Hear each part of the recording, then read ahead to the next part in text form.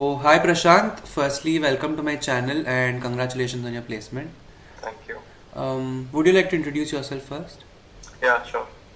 My name is Prashant Shrivastava. I come from Lucknow, Uttar Pradesh, and I was studying mechanical engineering in VIT Chennai. Currently, I'm still in my fourth year, Okay. and since the placement season began in the sixth semester, I was sitting in the companies. Luckily, I got an opportunity to apply with this company, Forma AI. That is a Canadian company which is setting up its offices in India for the first time. Okay. So they'll be setting up their offices in Pune now, and that is the role I got selected for. Okay. The role is of a data analyst, Okay. more specifically incentive compensation analyst as per the company. Okay. Okay. Okay, that sounds good. Like you can now tell us about the placement process, how many rounds were there and what they comprised of. Yes, okay. So the first round itself was just an aptitude round for 1 hour. Now, as per any aptitude round, I figure that there are two things that really matter. First is, of course, the correct answer, and the second is at the speed at which you actually solve the questions. For some reason, I was able to solve the entire 1 hour paper in 35 minutes and submit. Okay. So I do consider that as that to be a big factor in which I got shortlisted, because there were around 1300 people applied for that paper and only 68 were shortlisted Okay. for the further processes. So when my name came there, the second step was an interview. So I got a mail from the company for 7 p.m. interview the next day. Okay. And that was also a 1 hour interview. Okay. And in that there were just some very general questions about, introduce yourself, and they never actually asked me directly why should we hire you. And I'll admit that was a plus point, because that question is very cliche and you always get flustered while answering that.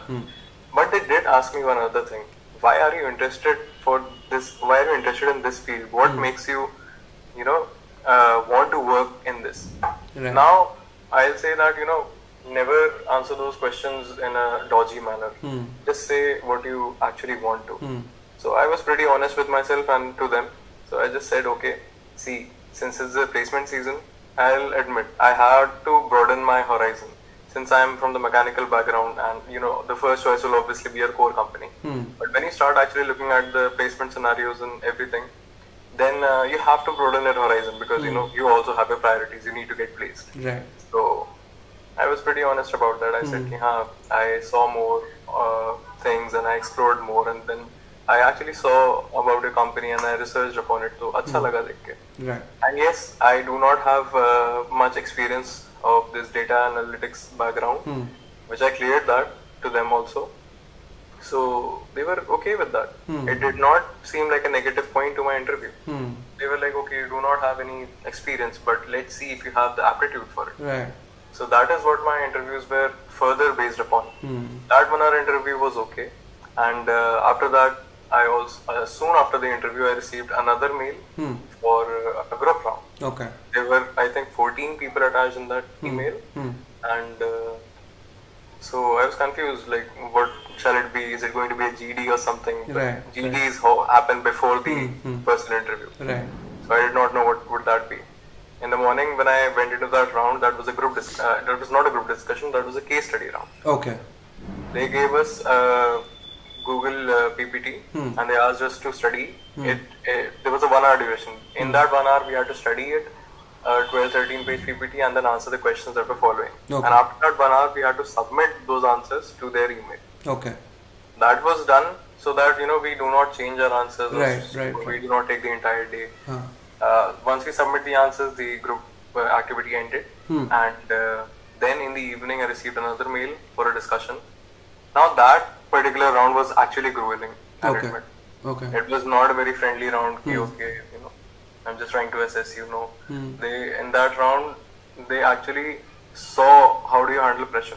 That was interesting, because I'll admit most of the, like, there were 6 to 7 answers, and around half of the answers which I wrote, he pinpointed loopholes in those. Oh, okay. And he made me see, okay, you thought along these lines. What if you think along these lines? What will the correct answer be then?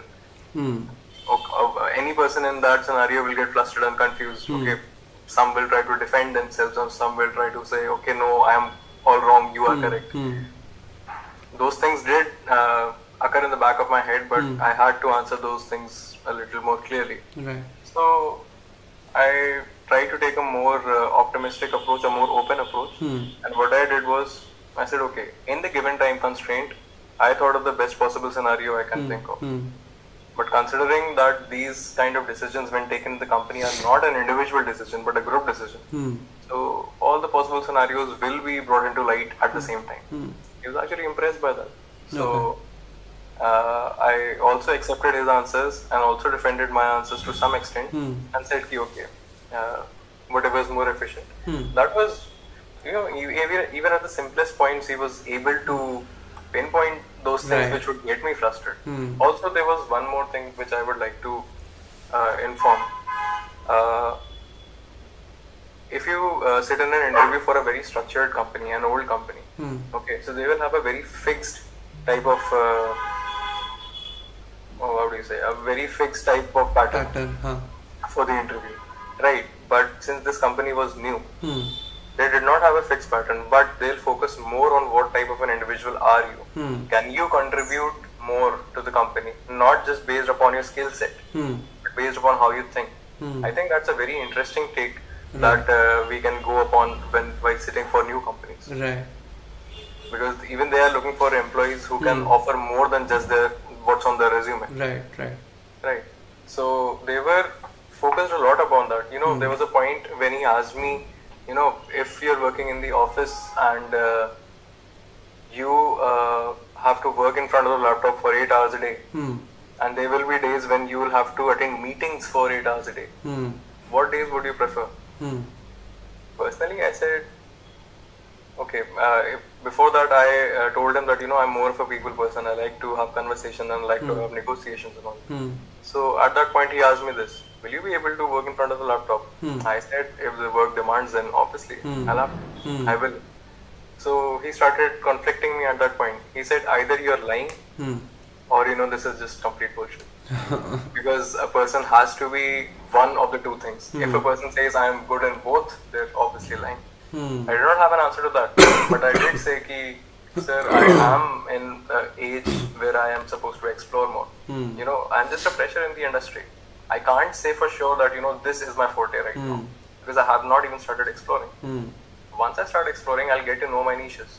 But for now, I'm open to work both the things. Then I'll come to understand what works for me.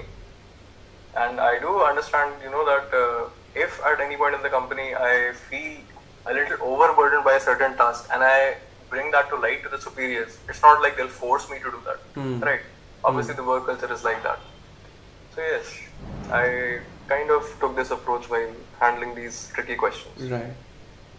After that, I just had one more round that was with a guy from Canada, the headquarters of the company itself. Right. That was not actually an interview round, but he just wanted to communicate with me for some reason. Okay. That was it. Okay. And after that, you just got the list, right? Yeah. Okay. We first received an individual mail from the company, and it was the weekend, so the college mail came 2 days after that. Oh, okay. Okay, that's great. Congratulations again. Do you have any suggestions that are specific to your company or anything in general do you want to say? Nothing specific to the company as in, but some suggestions for interviews in itself. It's just that be honest.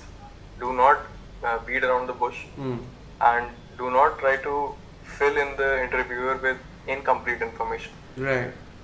Like there was an instance where in the first interview itself, the person asked me, do you know about Excel, the joins in Excel? I said, I have heard about them that, there are table linkings and everything, but I do not know.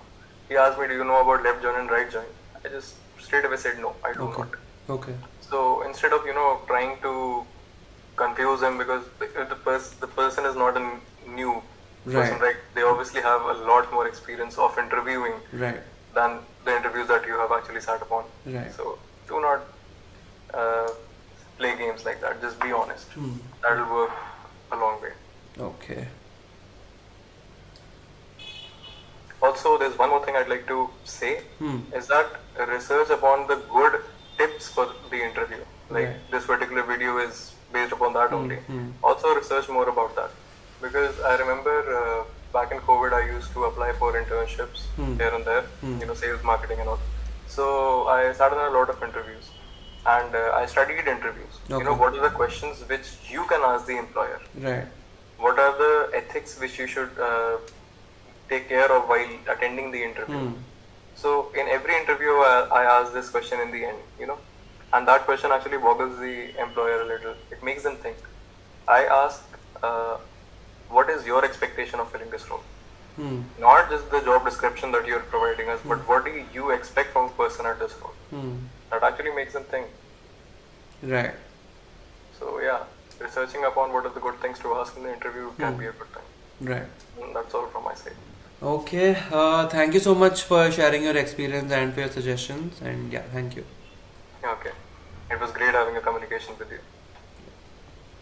So thank you everyone for watching this video. Please do like, share and subscribe to my channel if you found this video helpful. That would really help me out to bring in more people and more interview experiences from different companies. So thank you for watching and do keep supporting me. Thank you.